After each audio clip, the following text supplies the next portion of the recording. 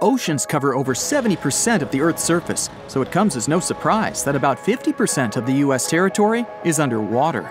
We've explored only 5% of oceans. 12 people walked on the moon, but there were only 4 manned descents to the Mariana Trench, the deepest location on Earth. Pressure is the crucial challenge of going deep into the ocean.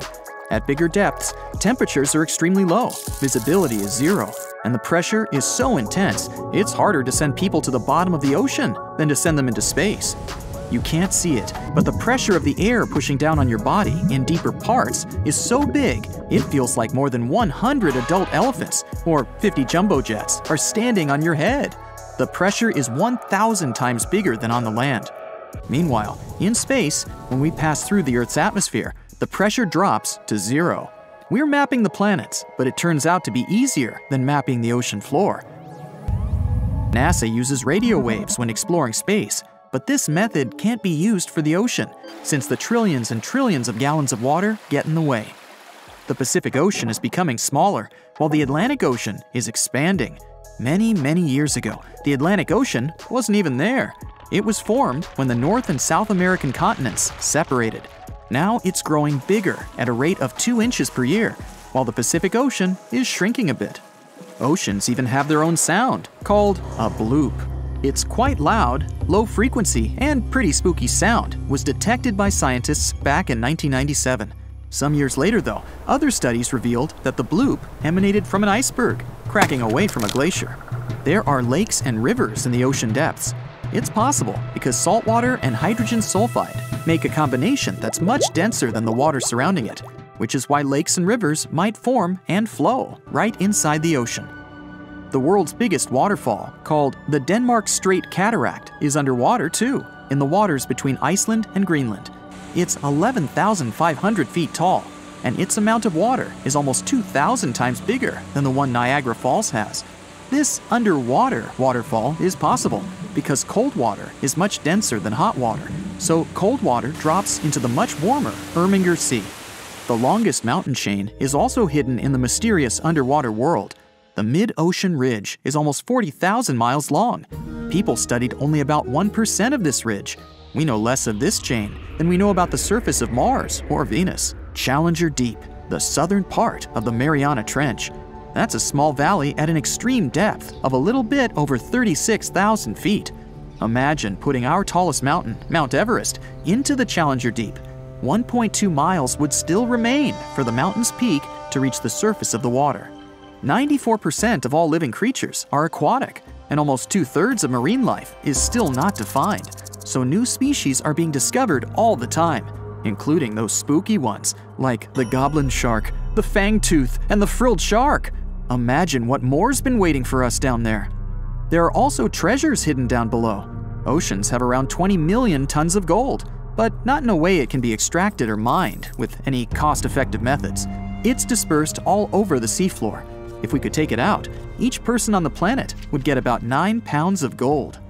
Corals in shallow waters needed to find a way to protect themselves from the sunlight, so they developed some kind of layer that helps them feel good, even when exposed to direct sun rays.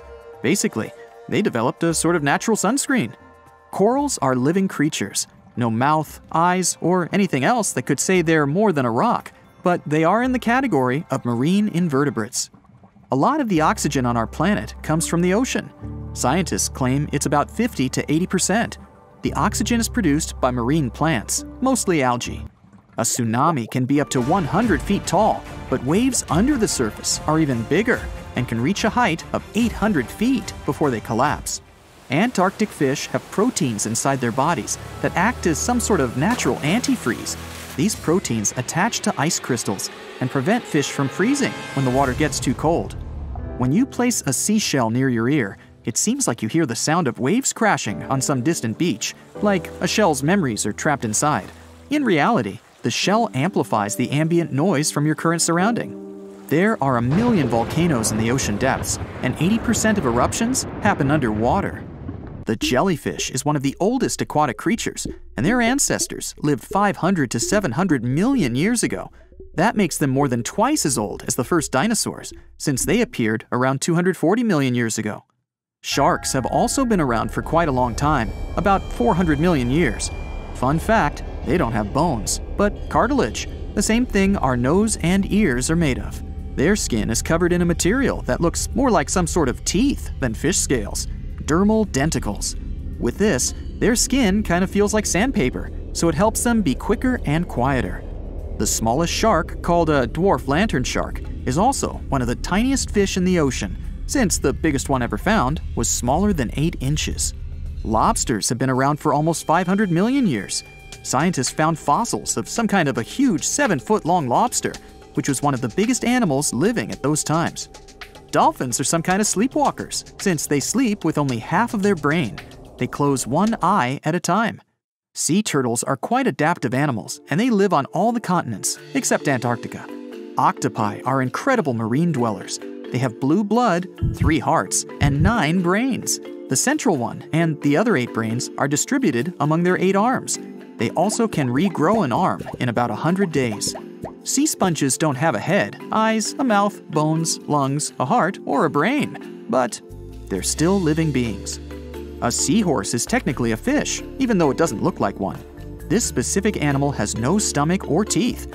Food goes through its digestive systems really fast, so these animals must eat more or less all the time to stay alive. Seahorses can eat more than 3,000 brine shrimp per day. There's a unique spot in the Pacific Ocean where you're farther from all your problems than in any other place on Earth. It's called Point Nemo, and it's about 1,500 miles away from the closest points of land. It's quite hard to get there. First, it's not a bit of land, so you can't actually see it. Second, even the person who discovered it back in 1992 never visited it. The ocean doesn't get struck by lightning as often as the land does, but when this happens, the results can be way worse than on the ground, since water is conductive, so lightning spreads across the ocean really fast. Cold water surrounding your body while swimming may feel refreshing, but that's not a protective layer, and you can still get sunburned. In fact, the water only reflects 10% of UV rays, while the sand reflects an additional 15% of the sun's rays. The temperature in oceans varies. Sometimes you can find water with a temperature of up to 40 degrees Fahrenheit, while there are hydrothermal vents in the seafloor too. They release water that goes up to 750 degrees Fahrenheit. Ouch. There's this thing called the Milky Sea Phenomenon, a stunning scene where the water glows with such incredible light that it looks like it's not from our planet. This area is so big, you can see it shining from space, and the mysterious phenomenon usually can be seen in the Indian Ocean.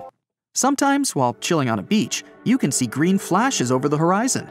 That happens because the atmosphere bends sunlight when it's passing through, after which it separates the light into different colors. This is in the same way a prism splits the light into what we later see as small rainbows. Black holes have incredibly strong gravitational force pulling objects in.